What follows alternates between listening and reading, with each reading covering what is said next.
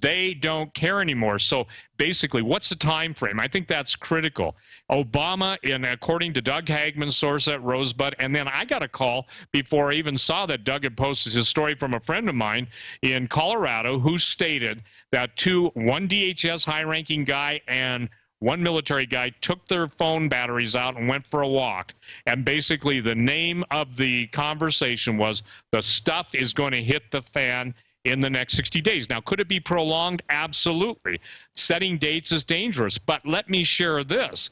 The entire Spetsnaz doctrine, of which Lunev, who was not taken seriously by the Western press when he wrote his book and when everybody interviewed him, the bottom line is it's going exactly like he said.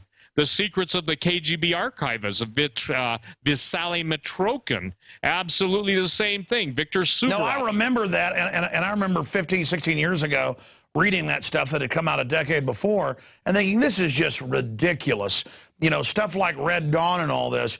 But when you understand that the globalists have basically gotten all their operatives in, they're going to sell foreigners coming over here during civil unrest. I mean, I remember 2 years ago, there was the headline, even the Washington Post and other publications, Toronto Star, you know, Congress wants to know about deals the Pentagon has with foreign troops during emergency. And we see U.S. troops in Canada for the Olympics.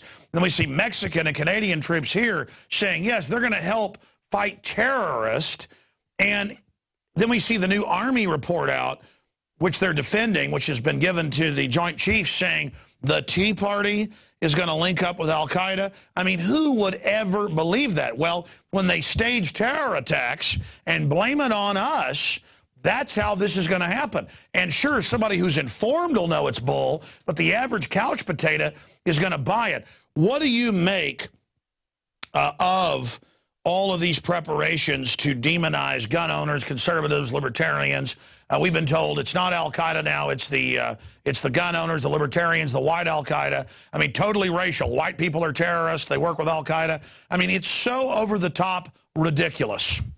One of the one of the most in-your-face offensive plans of the Soviet Union prior to their complete takeover of the United States, by the way, and remember Khrushchev said they'd do it.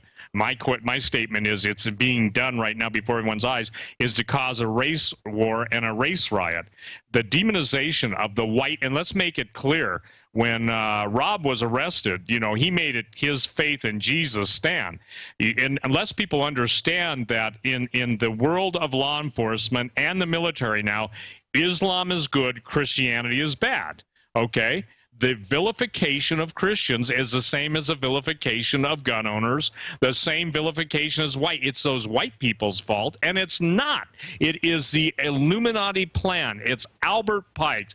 Morals and dogma. It's playing out right like, you know, the Third World War and the contested letter from Mazzini to Albert Pike, you know, basically said they're going to turn the Christians against the Mohammedans, the atheists against the believers, and when everybody's killed off everybody, this is the bottom line, then they're ready for the pure doctrine of Lucifer. Alex, what I've been trying to tell people for the last 20 years on talk radio, there is a supernatural element to this thing, and you know, again, I remember that your ability to, or your desire to know this stuff, you wanted to always have documentation, which is good. But now you've got documentation of some of the weirdest crap in the universe taking place, and people are being trained to just accept the perverse, the insane, and the macabre as being normal. For instance, beheading people, cannibalism, all of the strange zombieism. And for the record, the zombie essay that I put out on my website, which is the most definitive thing, Sue Bradley, one of the most famous researchers in the country. She used to be the head of the Joint Chiefs of Staff, Admiral Thomas Moore's personal research assistant. She put out all of the zombie stuff. Let me make it clear to everybody who a zombie is.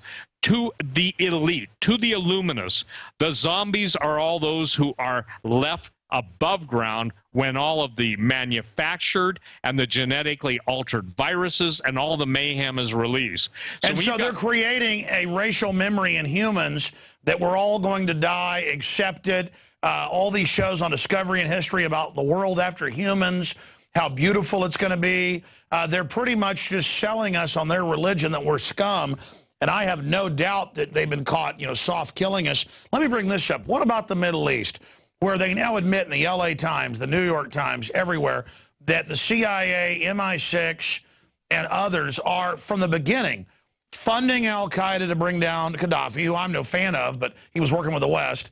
Get rid of him, set him up, mayhem, line up 40,000 black people, kill him. I mean, it's hell on earth.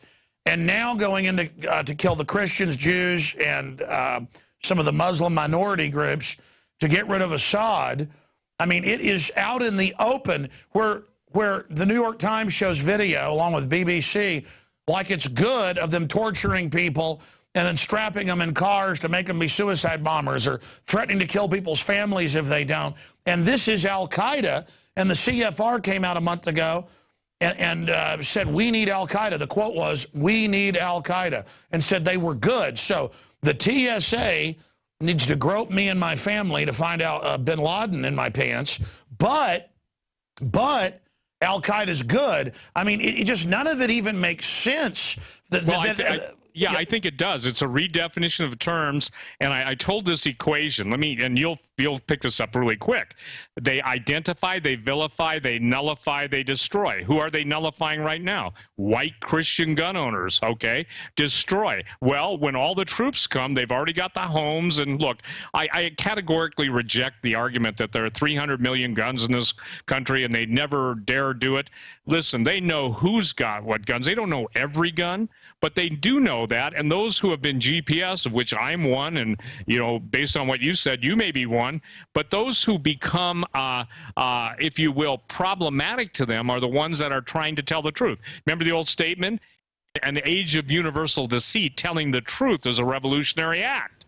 So now the thing is that the redefinition of who the bad people are. Listen, I had an FBI agent, a special agent in charge in Bozeman, Montana, who quit the department because he was a Christian, and they said, basically to him, Christians bad, Muslims good. The whole idea of this war between Islam and Christianity, look at how it comes on the scene basically as an offshoot of the United States backing the Mujahideen in Afghanistan against Russia. Well, the point is that the entire fraud of 9/11, but Alex, the whole country is basically super saturated in lies. That's why Jeremiah the prophet cried out. He said, woe unto them who call good evil and evil good, where up is down and down is up, and right is left and left is right. The point is this is the classic, and I use the word with no apologies, communist takeover, and it's going exactly by the book, like Bill Ayers and all the other Weather Underground writers were talking about openly in those days. And unfortunately, Jeremiah Wright, and what was Obama going to do? It wasn't Rahm Emanuel, the one that was calling on Farrakhan, Nation of Islam, to help restore order in Chicago? Good night. And so what we're talking about is and I want to bring this up, all of the ammunition that we see being purchased, and even the NRA and ILA are trying to make excuses, it doesn't trouble us. Well, the caliber should be a tip-off. I believe it was your INFOWARS article that I linked to. What was it, a year ago, Alex, where it showed all the little kids in their black T-shirts holding MP5 H&K submachine guns? No, that was in the New York Times. They said said the Explorer Scouts are trying to take on disgruntled veterans. And it showed photos of the dead veteran in the mock shootout. And then I confirmed the ROTC for at least 15 years trains to fight one enemy and one enemy alone.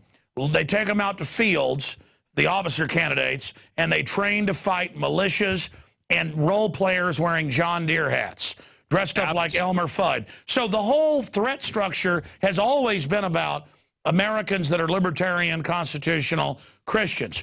And I told people, I said, this is a bait and switch. They run al-Qaeda. They've staged this so that we'll launch all these wars to sap and bankrupt the country. Then they're going to flip the script on us. And that's what I wanted to raise. There's so many points. I mean, I can't even. 1.4 billion. It's not 750 million and 250 million. It's 1.4 billion plus in the last year, since last fall, that they've bought. $4 billion and millions of new rounds a day being bought. Every agency, Department of Education, riot shotguns, people that aren't even sworn officers, armored vehicles digging in, food supplies. I talked to the big gunshot distributors. They say the police are lined up around the block. Government's arming, totally crazy, gearing up to fight the American people. There's no doubt they're gearing up for this. My question is, what will precipitate it? The economic collapse, an Iran war? What are your sources telling you? And are there any ways to back this off? Yes, my sources, which are high-ranking international bankers and military, both former intel people, are all saying the same thing. That and one even said this to get me a message. Tell Steve everything else is basically camouflage. Everything we are focusing on right now, and Doug Hagen was told this too, is the orchestrated financial collapse. Can I spell it out for people what an orchestrated financial collapse means in their world? I told people, Alex, before it appeared on the front of Drudge, my sources had stated that there's going to be a cyber attack on the banks in the United States, okay? And that whole lie of 75 million, then they upped it to 250 million, whatever. My sources, who are the people that are connected with the people that monitor those type transactions on a worldwide basis, claim that in that short period of time, well, Drudge was saying that was 150 million or 75 initially, that it was in the hundreds of billions. So here's what's going to happen. Here's how I'm told it's going to play out, okay? Now, remember, when any operation gets exposed, they can change, modify, they can alter. So one of the good things, and you and I saw it happen, you remember when the whole world was ready to go to basically a fourth-level biohazard? Yes. And we prayed, Alex, and you let me pray on your show, and the people who are listening to us prayed. That went from being ready to be implemented in 24 hours to completely dying the very next day. You remember that? Yes. That was the greatest, in my opinion, the greatest manifestation of God's love and intervention and caring for his creation, because they were all set to go. We're told we're going under martial law. That's when I came up with the statement quoted on your show: shot in the arm, shot in the head, either way you end up dead. We saw that happen. Now I'm being told that you'll go to sleep on a Friday night. Between Friday and instantly between the times that the overnight hot money changes hands, there will be an orchestrated cyber attack on the major banks of the world. Let's say you and I and 10,000 of our listeners all have our accounts in called Happy Go Lucky Bank. And Happy Go Lucky Bank obviously has its internal that Alex, has 1,000, Steve has 1,000, or whatever. The point is that the entire income stream in the account of Happy Go Lucky Bank is going to be attacked. Concurrent with that is all ATM machines will shut down, and that all credit cards will be stopped. Now, this is what I'm being told by some of the highest-ranking people and most well-placed people. When it comes to the Monday morning and everybody starts to scream, that will give them a platform, them, the Illuminati, the globalists, the current members of the ruling dictatorship in this country, United States, and the military. That's when they kick into high gear.